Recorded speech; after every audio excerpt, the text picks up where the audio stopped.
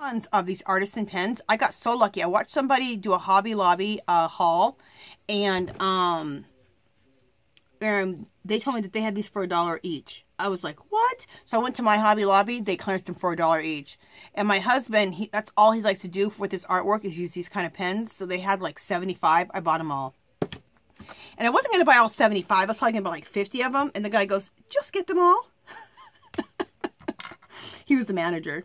He knows me. He knows me. I'm in there all the time. He goes, you know you want them all. I go, I do want them all. He goes, get them. They're only $1. So I bought them all. Okay, we're going to do little just crosses. I love a cross. And I'm doing this in, oh wait, I wanted to do this in the black ink. Black paint pen. Sorry. He was funny. He goes, girl, you know you want them all? I said, you know me well. He goes, you're in here all the time. You always clean up on those clearances. I said, you're paying attention? He goes, yeah, I know who's in here. I go, okay, I'll take them all. He goes, good. He goes, I need to get rid of those off my shelves. I needed someone like you to come in here and just clear the shelf. I'm like, okay.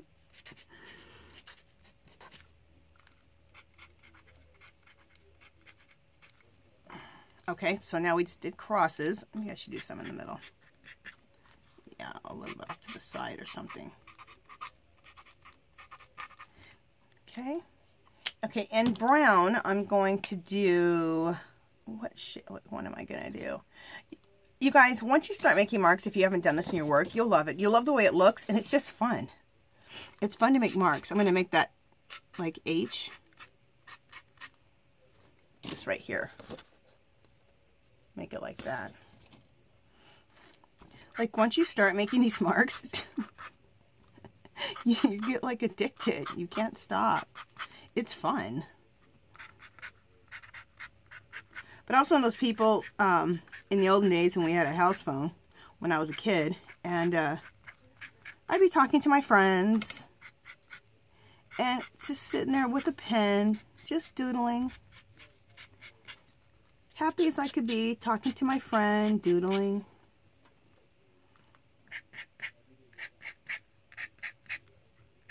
Okay, so I can mark make all day long, but we also would have a page full of mark making, so I probably need to stop. Okay, so I'm done with that. You know, one other thing I think I might do. I'm going to take, oh no, I don't want to take this. I almost took my white jelly pen and probably ruined it. I do have a white marker, artisan white marker, not marker, paint pen. I do want to make some like little like shooting, like little medium-sized stars like this. Make sure you guys are seeing that. Yeah.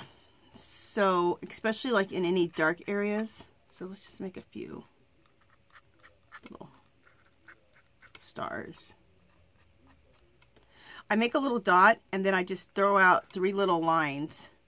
Instead of four lines that are even, I do them so it looks like a, to me that's what more of a star looks like. It's not going to look perfect, right? So, like that.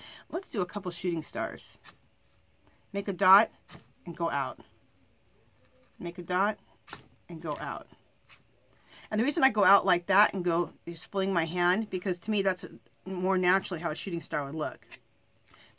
Even though there wouldn't really be shooting stars in an art journal page. Whatever. This is your world. You can do whatever you want. Okay. So that's cool. I'm going to put a few over here on this page. I don't know if you're seeing this page or not. I don't think it's in focus. I'm just on my other page over here, making little shooting stars. Okay. Yep, and my white paint pen is fine. See, these work right over acrylic paint that just dried with a blow dryer. These are fabulous. I am in love with these artisan paint pens. This is one of the best deals. I can't believe I got this deal. You know, they had alcohol markers for $2. They had the, what's the name brand ones that everybody likes? I can't think of the name brand, but you know what I'm talking about. I don't have a whole lot. I have another brand. But anyway, they were $2 a piece, and I was almost gonna, I did go to look for them, and I didn't know if I was gonna buy a lot or not, because I really don't use alcohol markers that much. I use more paint pens, but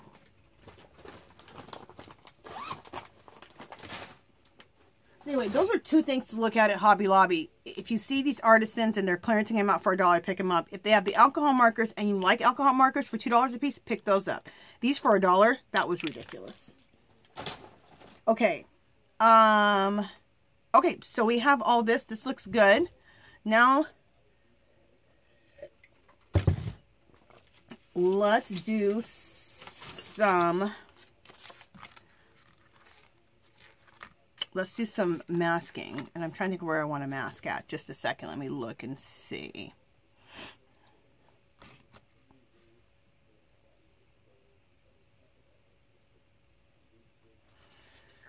Do I want to mask here or do I want to mask over here? I feel like I want to mask over here. Okay, so we're going to do the masking over here. Okay. So, let me get my black acrylic paint. Oh, let me also come back out with the camera a little bit so you can see.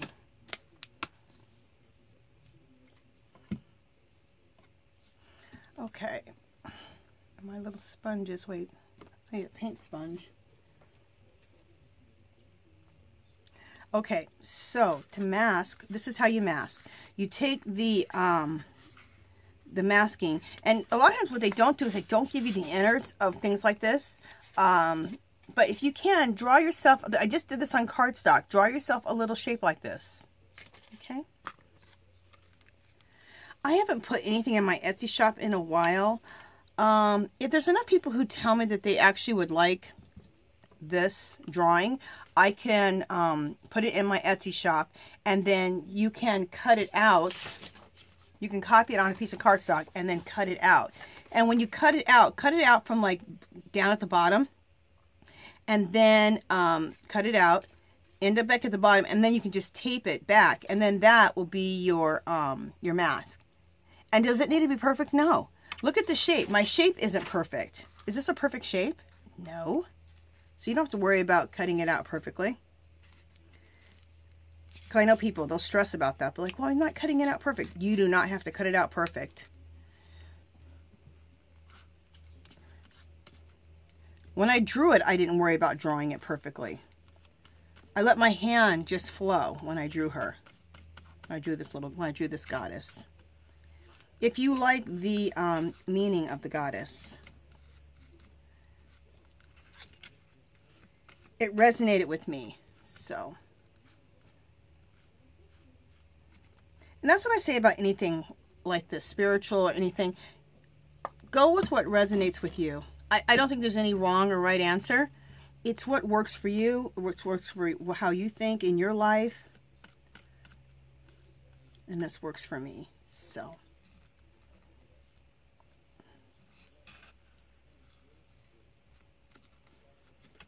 Plus, I was drawing her, and I didn't even know I was drawing her.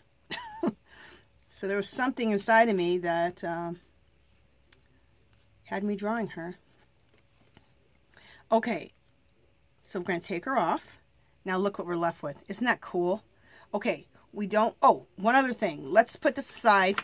We're going to do way more with that. We're going to blend her out. But let's take... This is what I wanted to show you guys. Take your mask, kind of put paint all on the top of it, like this. Okay. Maybe wipe that off because I'm going to put my book there next. Okay, take some water, wet it. Take your book, your extra page. Remember how I created that like little goddess right there that looks like a ghost image, and you just turn it upside down and use it like it's a stamp. And the whole thing won't appear, just some of it will.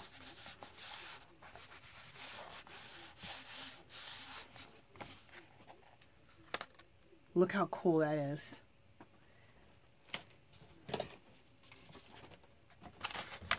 Isn't that cool? So it just leaves like a little ghosty image.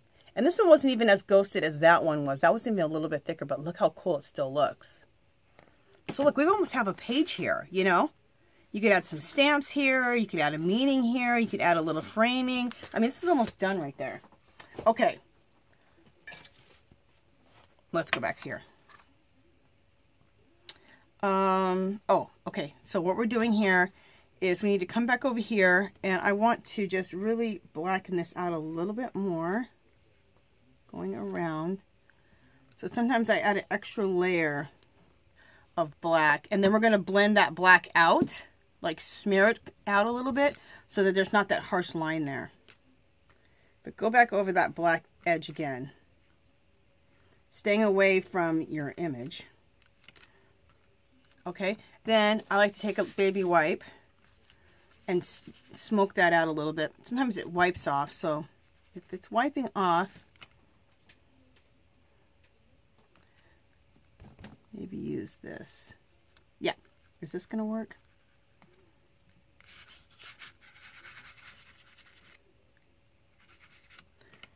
All right, I'm not accomplishing what I want to accomplish. What I want is, oh, it's blending out. I'm seeing it now. I just want it to blend out a little bit. Just take a paper towel. My baby wipe is too wet. That's the problem, I believe. So just take this and just, there we go. That's what the problem was. The baby wipe was so wet that it wasn't like smoking this out, the line. It was actually wiping it off because it was so wet. So I'm just wetting this paper towel a little bit and bring that paint out just a little bit so that you don't have that severe line, and you smoke it out so it blends out a little bit. So you're trying to smoke that line out and blend it out. And I'll come up close so you guys can see that here in just a second. I don't like any harsh lines like that. Looks a lot more natural if you smoke it out.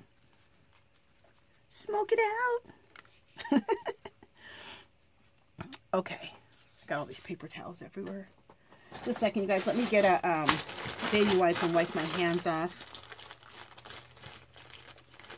Also, I'm just gonna wipe up this black paint. I'd rather not put this black paint in my journal right now because I don't want to add to my pages this black. So we're just gonna wipe it off. And let me just take this off here so I can wipe off everything. So we have a nice clean palette to work with. Oh, I love this. I love being able to wipe this off. Oh. Okay, my big tip of the day, go to HSN online, hsn.com. Easy pay, you guys. You can buy, if you can put on a credit card or, I think it's a credit card or your checking account, $2 or $3 a month, and you can have this glass plate. It's 20 bucks. You can pay the whole thing if you want it one time, whatever. But this thing is, oh, I'm in love with it. I'm absolutely in love with it. Okay, so let me show you this ghostly figure. It's not a ghostly figure. The goddess. Look how cool she looks. Doesn't that look so cool? Let me reject this phone call. Okay. Sorry, I forgot to put on airplane mode. Isn't that fabulous? Oh, I think that's just gorgeous. Look how, like, what the background appears through her. It makes her look so magical, which she is. And then what's in here is on the outside of there. Isn't that cool? I think that's so pretty. Now, what we'll do once this dries, I'll take my jelly pen and we'll outline her so she appears more. And then on this side, I will do my messy writing. You could do your messy writing on this side too, but I kind of like it just on this darker side. So we'll do her just like we did this one. Okay. Now let's take this, let's take the stencil part of her. So I'm going to put the mask away and let's get the stencil out that I made of her. And like I said, if I get enough people who say they want my drawing of this goddess, let me know and I will put it in the Etsy shop. And it'll be cheap, you guys. It'll be like maybe $1, like $1.50, $2. Oh, excuse me. Somewhere in there. It'll probably be like $2. Okay, so here is the stencil of her, I believe.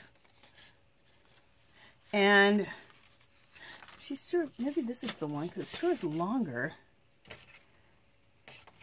Just a second while I figure things out, people. Yeah, this is her here. Okay. This is another goddess I drew here. This one here. But, okay, so here she is here. And let me see where I want to put her. I think I want her right in the middle. Yeah, we're going to put her right in the middle. And we're going to do black all throughout that middle part. Oh, why did I clean up my black paint yet? Oh, I hate when I do things like that. I still needed the black sponge and I still need the black paint. Sometimes I'm so eager to clean up right away. It's the mother in me. Do you guys do that too? I cook and clean, cook and clean. I clean as I cook. I think it's a mother thing. You already know that you have enough to clean. You don't need another mess. So you need to, you know, clean up as you go along.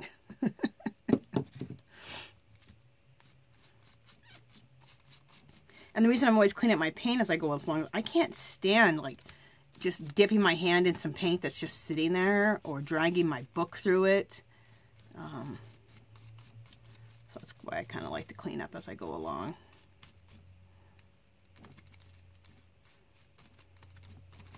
Okay, so there we go. Isn't that cool? Love this. Look at that. Isn't that cool? Let me come out just a little bit more so you guys can see her. See both pages? That looks so cool. I love it. I want to blacken her out a little bit more. So I'm going to get a little more black paint on there. I'm just going to sponge in a little, staying away from the edges too much because I don't want to ruin my goddess here.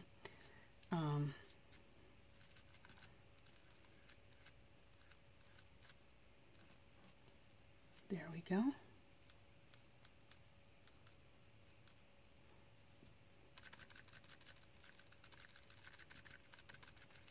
There we go. Love it. All right, now we're going to clean up this black paint again. Jeez. I'll probably need it again after I'm already cleaning it up. All right, so we need to let that dry. So what we're going to do is we're going to let her dry because I will outline her with this pen to bring her out, just like we did here on this one. And then with my messy writing, I'll totally write in her all the messy writing that I want to do. The other thing I might do is I might do my writing that I learned. I forgot her name, but her name is below. I have a link to her also. It's not name, or yeah, it's not name. It's another lady, and I forgot her name, but her link is below. So click on both the links I have below. And she taught me how to do intuitive writing. So I may do intuitive writing on her once this dries, or we may do the messy writing. And I'm trying to think if I want to do the messy writing, if I want to do the intuitive writing on her. You know what I'm thinking? I'm thinking I want to do the intuitive writing. But I usually do the intuitive writing in black ink, but she's black, so I'd have to do it with white paint. And I'm trying to think how I think that would look. But you know what? I might as well do it. I can do it right now with you guys. And then if we don't like it, I can just, you know, paint over it with black again. No major. So you know what? Let's go for it.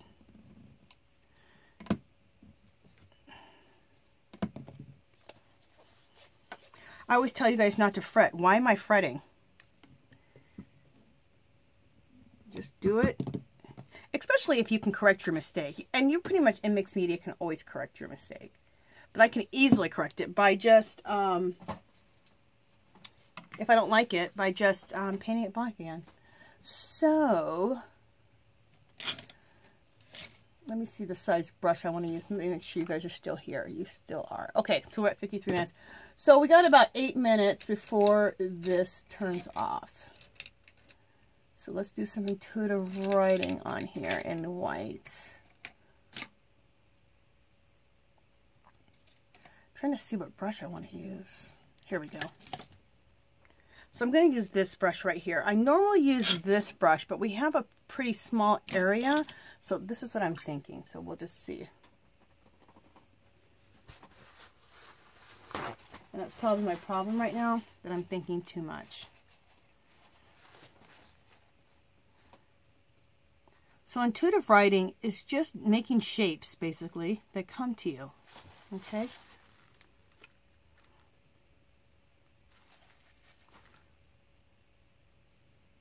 Okay, I'm loving it. Yeah, I like it. And the reason, this is how I started intuitive writing, is the lady I learned about it from, her link is below, like I said.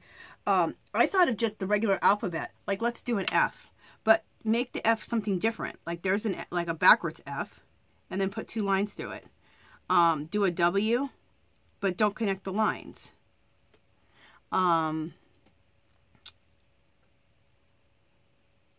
Do a backward S, do a backwards L, and put a line through it, put a couple lines through it. And that's how I started my intuitive writing.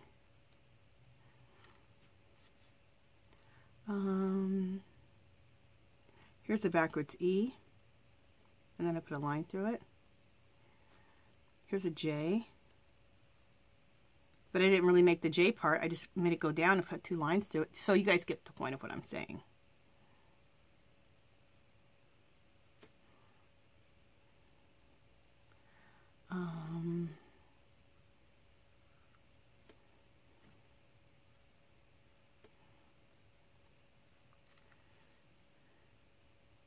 Here's an H. But I made the lines not really match up together, right? One's longer, one's shorter, and then I put a line through it that went down.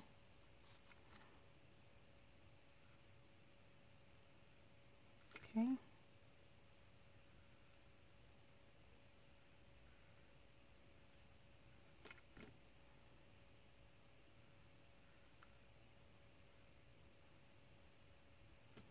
There we go. Oh, I know what I'm going to do up here.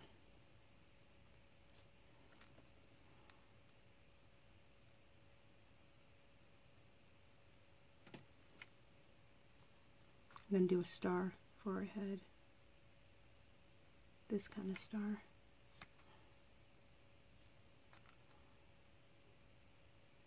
Sorry, I'm getting quiet, you guys, for just a second. I'm focusing. There we go. Look how cool that looks.